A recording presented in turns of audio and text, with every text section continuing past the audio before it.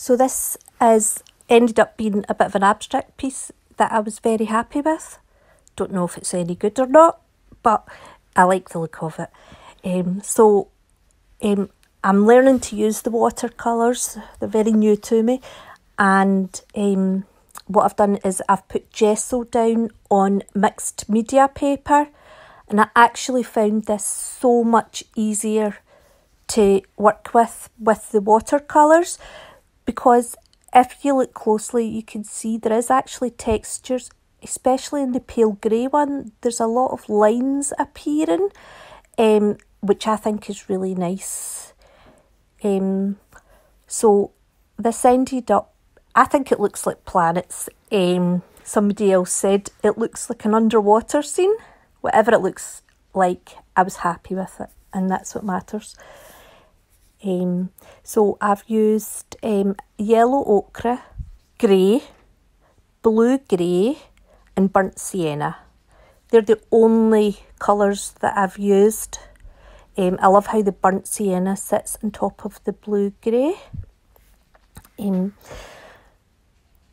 what I've done as well is, because when I'm putting the colours on, because the paint does dry very quickly, especially when you do it on in very thin layers, I've kind of used tissue paper to dab at it, like so, and I really liked that effect. I'm not sure how professional that is, but it's just trial and error, isn't it?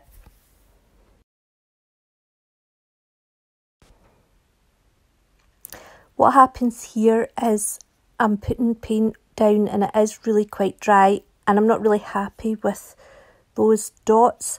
So I've ended up adding water on top of them and then using the tissue paper to dab again. I really, really like how those three colours go together. It's probably going to be my new favourite combination.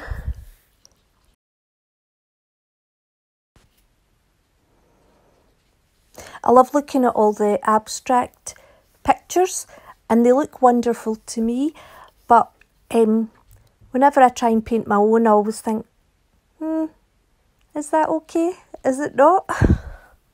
Also, with this picture, I am terrible at leaving white space. I always feel the urge to fill every gap. But I've left white space in this one, which makes me very happy. Also, when I finished this one, after the doodling, I actually felt like it was finished.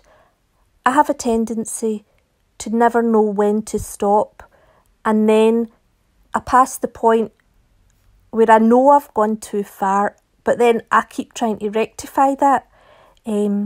So I'm hoping that's another thing that will come with practice.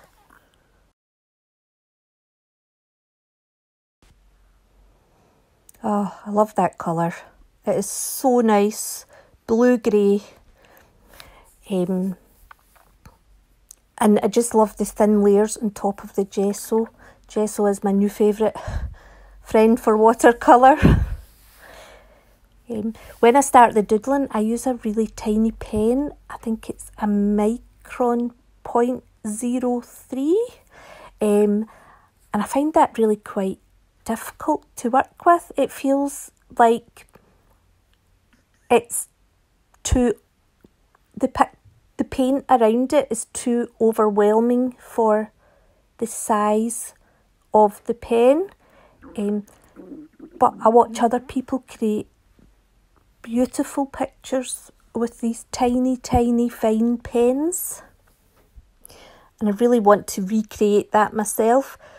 But I ended up heading for the Posca pens, and I think in this case it did work, the kind of heavy-handed pen with the delicate watercolours.